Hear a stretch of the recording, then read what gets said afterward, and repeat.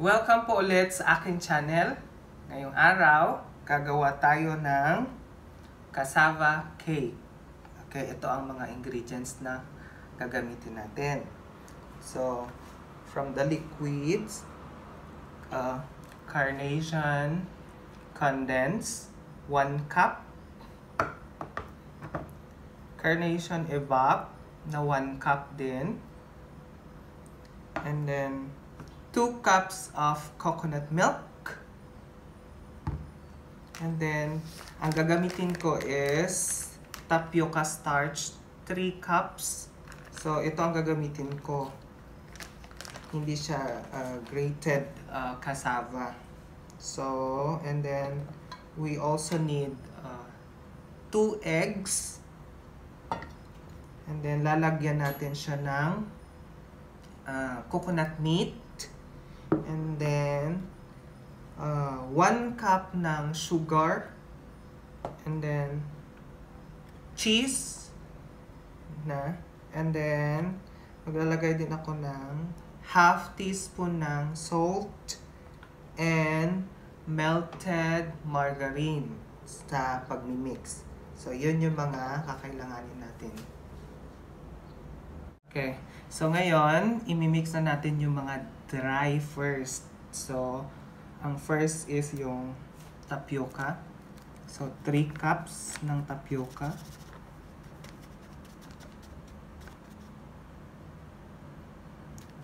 Okay. 1.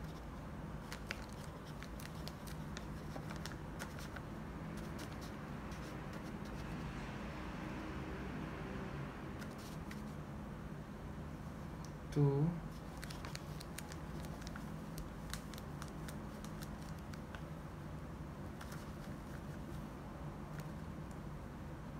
And 3. 3 cups of tapioca. Next naman is yung sugar natin. So, ito, 1 cup na brown sugar ang gagamitin ko. So, idagdag lang natin dyan.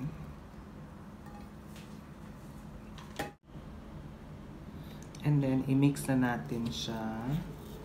So, i-mix lang natin siya ng maayos. Para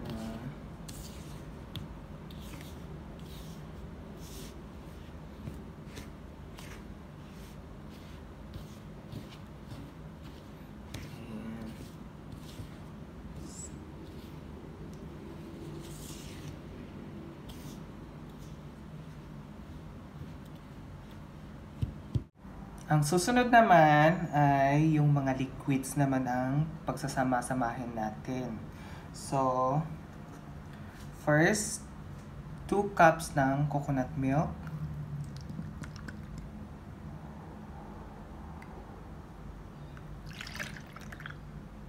One.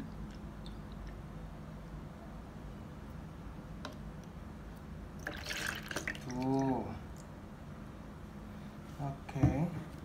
And then, 1 cup ng evaporated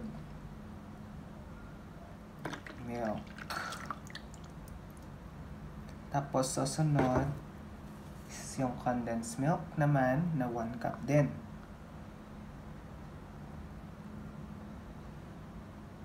Para hindi siya masyadong matamis. Dapat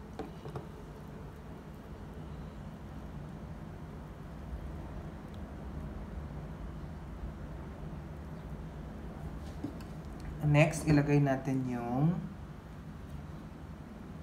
2 eggs ang ilagay natin.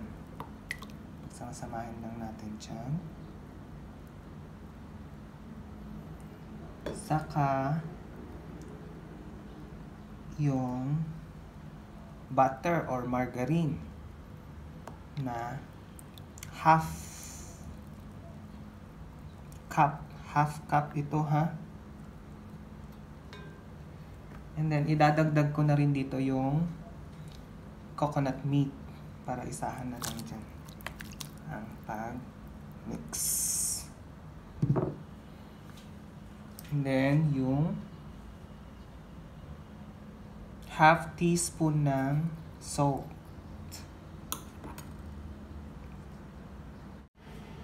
Pagkatapos pagsama-samahin ng mga liquid, ngayon naman, imimix na natin sila.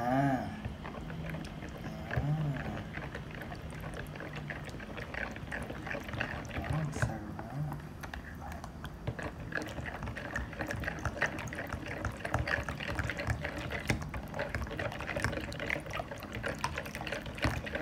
Diba?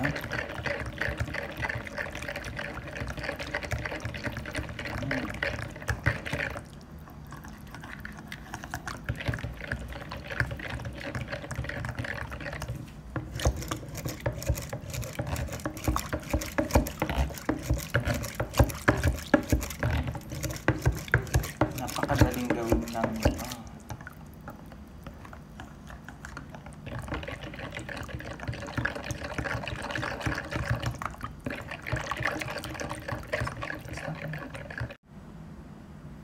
Ang susunod, ilalagay na natin yung na-mix natin na dry together.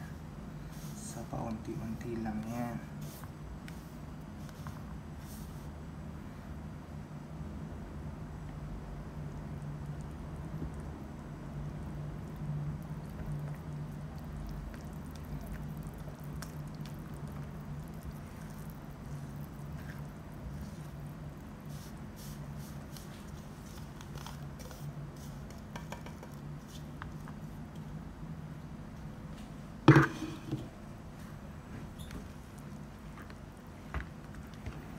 So, i-mix natin siya ng maayos.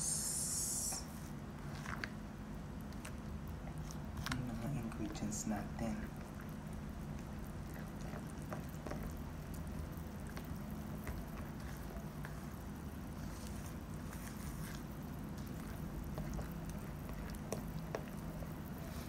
Ang bango. Ang bango. Nakakadami kasing milk.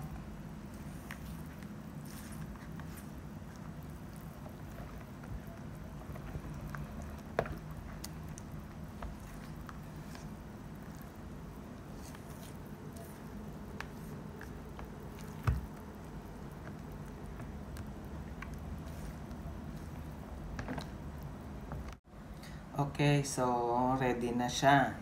Nailagay sa lagayan para i-bake natin. So, sasandukin ko lang siya. Make sure na kumuha ka ng coconut meat niya para mas masarap.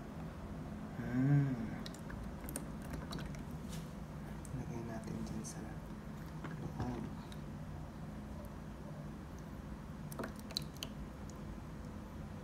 Yung lagayan, nilagyan ko na siya ng butter para hindi dumikit kanina.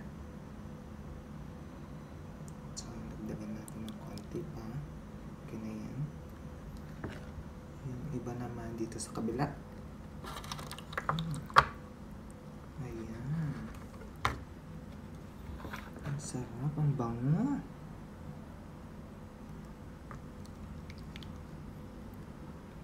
So, ito, konti lang ang ginawa ko. Pang merienda lang ng pamilya.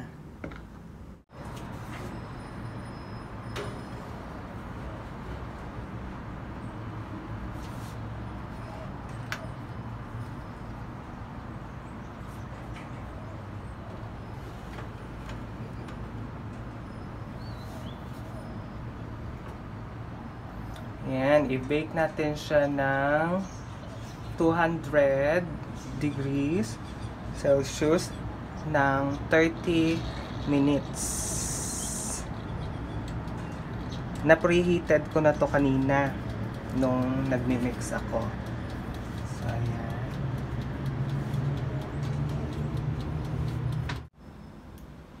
Ito naman ang ingredients ko sa paggawa ng toppings ng cassava cake. So, yung natira na condensed milk at saka evaporated milk. Tapos, magsushred tayo ng cheese sa top ng cake natin mamaya. pinagsama ko na dito yung condensed milk at saka evaporated milk.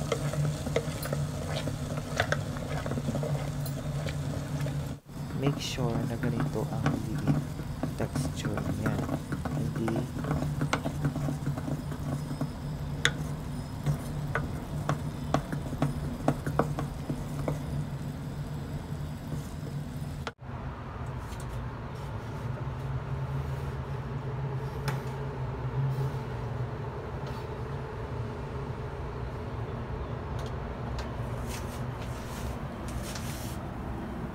after 30 minutes, ganito na yung magiging cake nyo.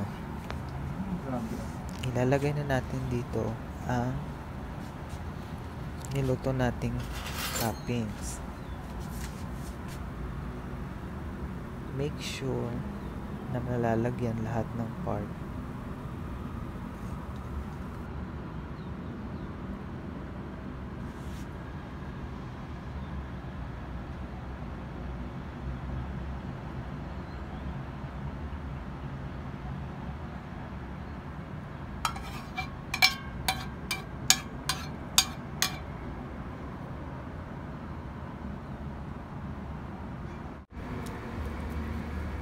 Sunod naman nating lalagyan ng cheese sa ibabaw ng ating cake.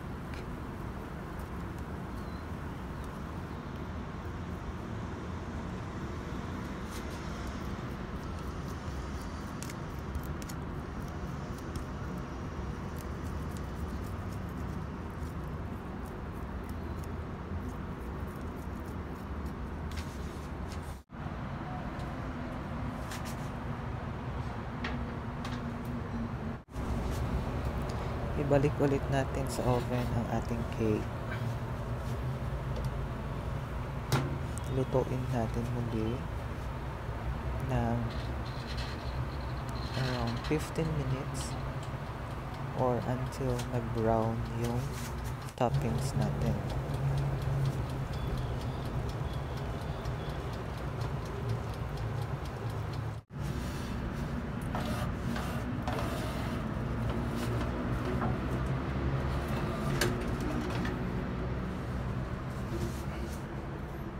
Wow! Okay, luto na ang ating cassava cake. So, titignan na natin kung ano yung lasa niya. So, ito, texture niya. Kakat natin. Kuha tayo.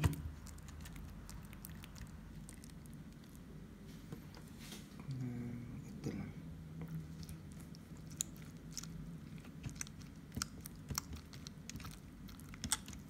Tikman natin kung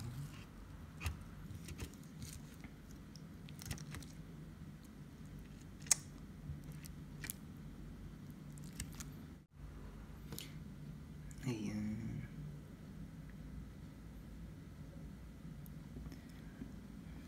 Yan ang texture niya. So, yung mga coconut milk na nandyan. So, tikman natin. Okay, titikman na natin ang ating pinake na cassava cake. Tikman natin, ha?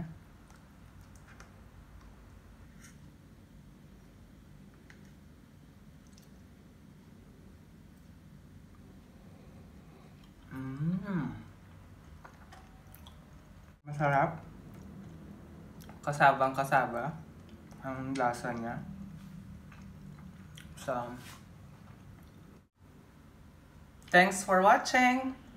Don't forget to subscribe and hit the bell button for notification for other videos update.